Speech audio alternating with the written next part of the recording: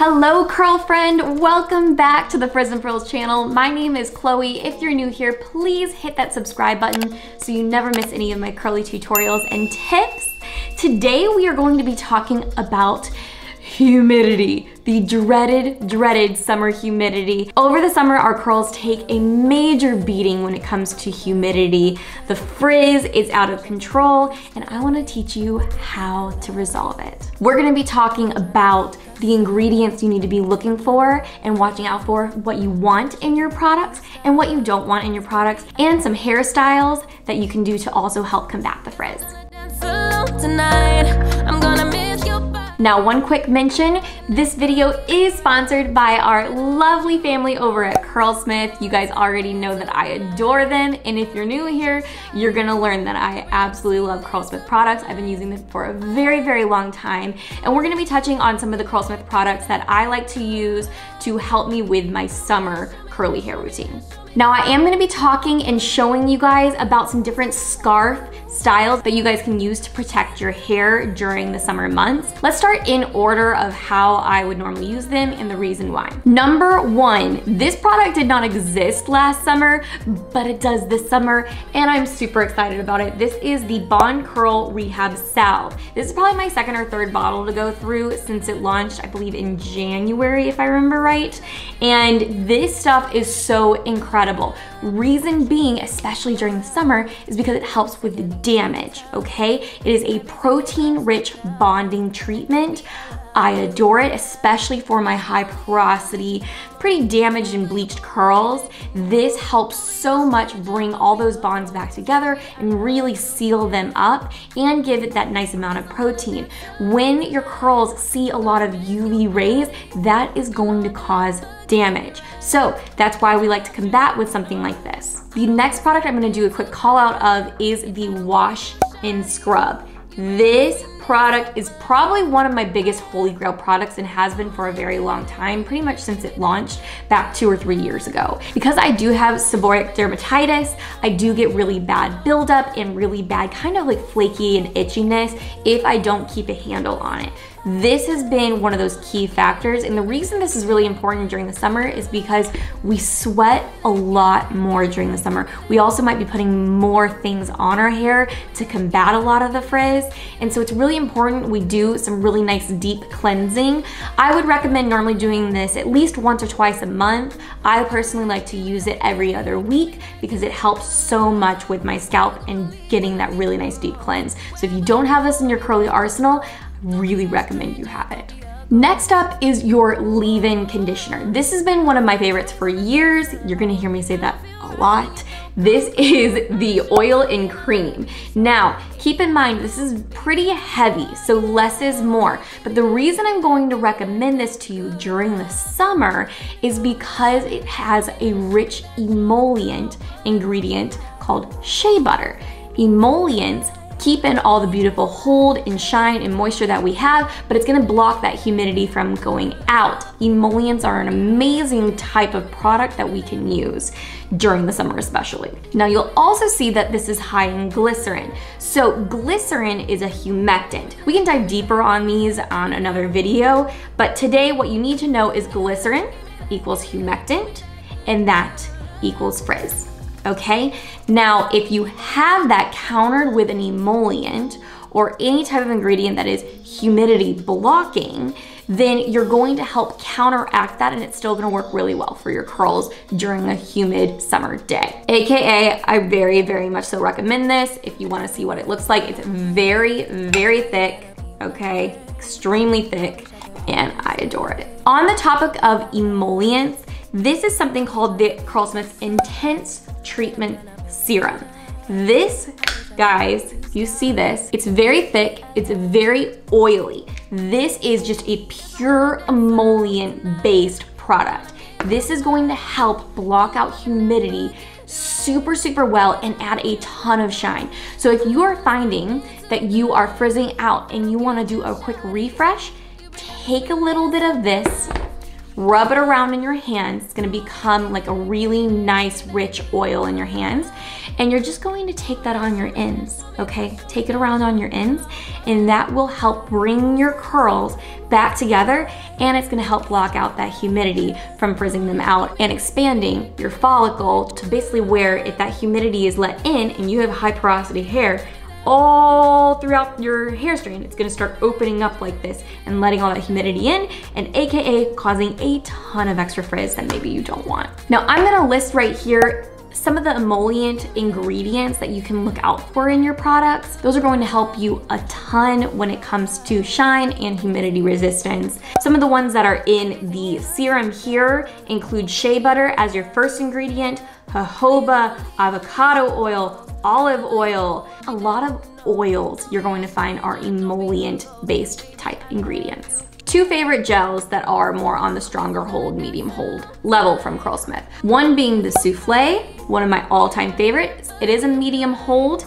and here's the thing. It does not have as many ingredients that go against humidity. One of the first ingredients is water, then glycerin, then babasu oil, and then you're gonna see something called polyglycerol-4. Anything that starts with that word poly, okay? That's what you're gonna wanna look out for, because those are humidity blocking ingredients. This is one of the reasons why I really like this product actually, because it still lets me have really nice touchable hold, but it still does a little bit of humidity blocking. Now, if you want stronger hold, and my recommendation would be to stack these. I like to use this as my main gel and then stack this, the In Shower Style Fixer, on my ends, or just ever so slightly running it over before I dry my hair, or you can also refresh with this. This one is their strong hold. I mean strong hold. This right here is also going to have polyquaternium-69. Again, I'm going to list these various poly type ingredients right here. Take a screenshot, do whatever you need to do, write them down, put them in your notes app, and that is what you're going to look out for also in your different types of ingredients for humidity blocking ingredients. What have we learned? If we want to block out the humidity, we want ingredients like polys, and we want ingredients that are emollient rich. Those are going to help block out humidity. What we want to avoid a little bit more, but we could use a mix there of the blocking and still include glycerin or humectants, but we want to try to avoid humectants where we can, especially if they do not have any of those polys or emollient type ingredients to counteract them. I hope all that makes sense. If you have questions on this, please add them below. I'd like to do a deep dive on some of these type of ingredients and really go into kind of like the scientific portion of it on why these do what they do, but that's not the video today. We're just talking about summer and humidity and how to block it out. Now that we have the basis on what we need to be looking at for products and ingredients, let's go into some hairstyles that I personally love when it comes to scarf hairstyling during the summer. Y'all, you will see, especially if you follow me on Instagram, seriously, during the summer, my hair is up way more than it is during the winter, and a lot of times I'm using silk or satin scarves to help take out some of that humidity, to protect my curls, especially when I'm on the water. Y'all, during the summer, we're in Wisconsin. I live practically on the lake. I don't actually live on the lake, but my parents do. And so I'm over there a lot of the times out in the water, and I don't want to wash my hair every single time I'm near the water or the beach or the lake or where have you. So I'm gonna share some of my favorite ones that won't crease my curls as much, they won't flatten the curls so much, but they will protect them from extra wind, UV rays, and water. Now, if you are following me on Instagram, you probably saw the reel that I did earlier this month with this scarf right here. Super fun, and I am gonna teach this a little bit more step by step right now on how to do this specific style. Now, unfortunately, this scarf right here, this was a freebie from Curlsmith with an Ulta purchase earlier this month. It is officially sold out, so I'm gonna show you a different scarf that you can use instead. That way you can purchase this scarf instead of being like, well, I wish I had that scarf, even though I know we all wish we had the scarf because it's super, super cute. This is one of my favorite scarves right here. Reason being is because it is huge, okay? This thing, huge. So the nice thing with this is that it's really versatile on what you can do with it. You can use it in your hair, you can put it on a bag, you can use it as a sarong over your swimsuit. Like you can do all of the things because it's so large. So, and it's only 20 bucks. So I really like that. This is also a silk scarf. The reason I like silks a little bit more than satins is because they are a natural material and they breathe a lot easier than your typical satin. Satin is really just a sateen finish over basically like a plastic type material, which is why it's a lot more affordable and it's normally easier to wash. But I prefer silk because it's more breathable, it's hypoallergenic, it's a natural material. I just way more enjoy silk. So the first one we're gonna go through today is how to do this look right here, all right? You are going to fold this over into a triangle. It starts out as a square. Then what you're gonna do is you're gonna fold it over again. And then you're gonna keep folding it until you're left with basically a fold over top right here that is very thin, and then you're left with a triangle on the bottom. What you're going to do is you're gonna bring that side that has been folded over, you're gonna flip it on top of your head, like so. And then we're going to tie it in the back underneath the nape of your neck. Now, you can use many sizes scarves for this. This one right here, because it's so large, I kind of like the idea of leaving the tail underneath because I think it adds to the style. But if it is a scarf size like this, then you could actually bring it up like I did in the tutorial on Instagram. But today we're just going to do this. You want it really nice and tight underneath. And the beauty in this style is we're going to protect our hair, especially on the top that's so susceptible to UV rays. And we're keeping it really nice and soft, protected, and it's not going to crease when we take it off in a few hours. Maybe we want to go out to dinner or something.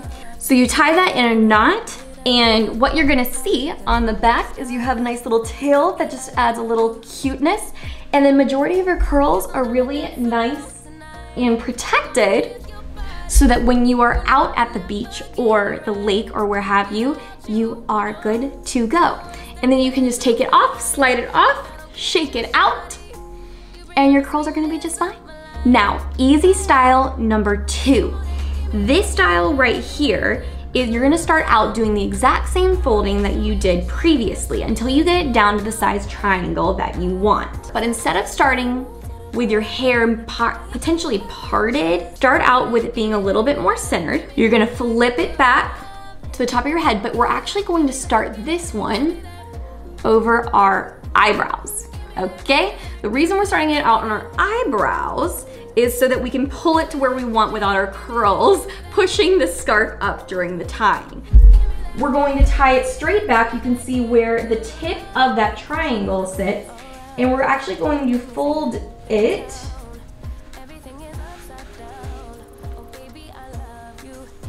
we're going to tie it over top of that so that we create this cute bandana type look. Now, we don't want it over our eyebrows, so we're actually going to lift that up to where we want it. I like it kind of mid-forehead. Finish off with a knot. You could do a bow. You can do really whatever your heart wants. But then you also have this really cute little fringe tie you can bring over to one shoulder, and it adds like a cute little full style. It's your really cute accessory with some big earrings.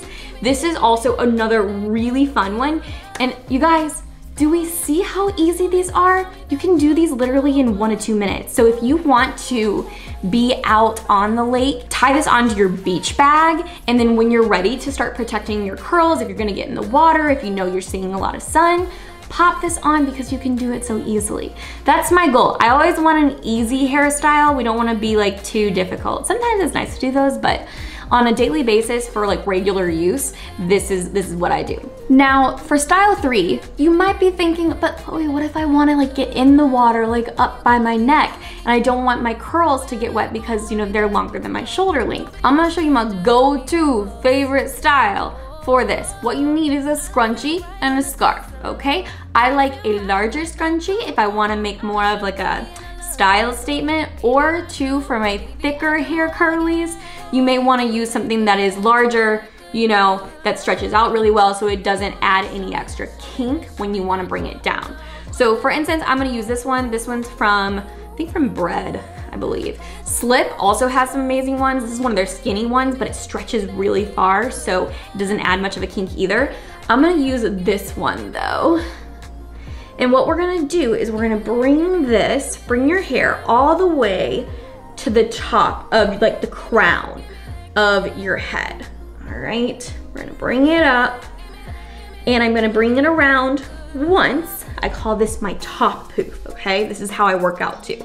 So we're gonna bring it around once and then we're gonna bring it around one more time. And then once you've brought that around, you're going to take a little bit of hair and just kind of do like a small bun in the back. What this does is it pushes all those curls to the front so you look really nice and cute in the front. You could just leave it right there.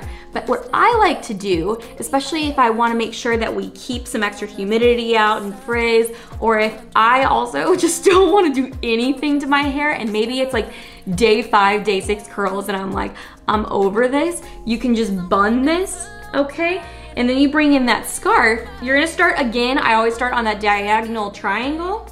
And what you're gonna do is you're just gonna kind of keep rolling it. We're gonna hide that corner by rolling it the other way. So then we have this really nice long, kind of folded up scarf. And we start at the base of the neck and we're gonna bring it around, okay? So we've brought it around. Now, if you get something like this, don't worry about it, we'll fix it later.